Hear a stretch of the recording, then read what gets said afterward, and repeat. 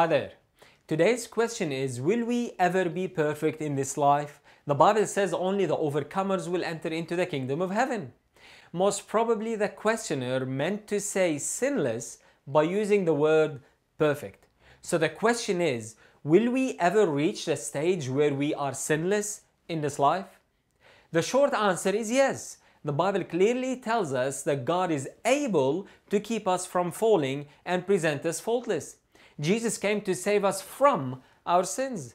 In Revelation, we read about a group of people in the last generation referred to as the 144,000 who are virgins and have no gall in their mouth, meaning they are pure, and through their connection with Christ, they are living without sin in this world. After all, we are admonished to awake to righteousness and sin not. However, the mistake many Christians do is confuse character perfection with the new birth and salvation. As we continue our walk with Christ, as we learn of Him more and more, and as we grow into His image more and more, we will continue to grow in reflecting His character and eventually get to the stage where we are not falling. The Bible says that we will grow from faith to faith and from glory to glory. However, if we are to die while we are on this journey, before reaching that level of sinlessness in Christ, does this mean that we have not overcome and there is no crown of life for us? Absolutely not. The condition for our salvation as presented in the Bible is believing in Jesus, accepting Him as our Savior, accepting that He died for me and rose from the dead to give me life. If you want to know more, please watch the first 5 episodes of this program.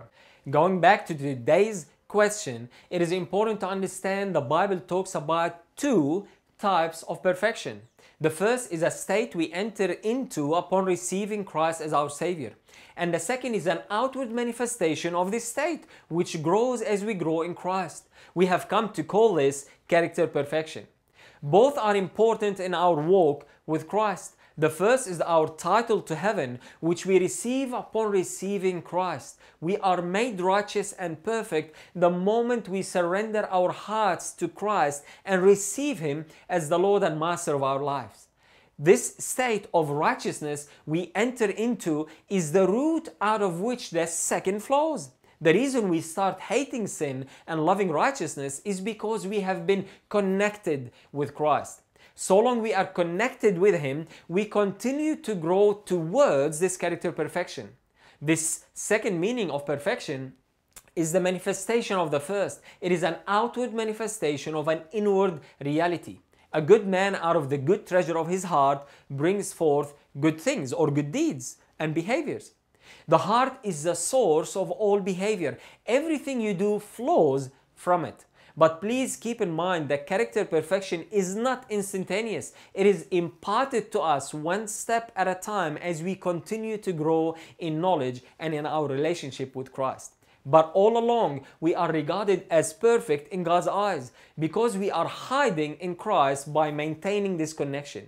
The longer I live with Him, the more perfect will my character be.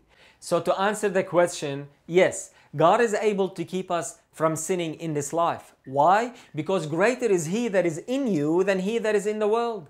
But please remember, our salvation is found in Christ Jesus, not in the things we do as a result of having Christ.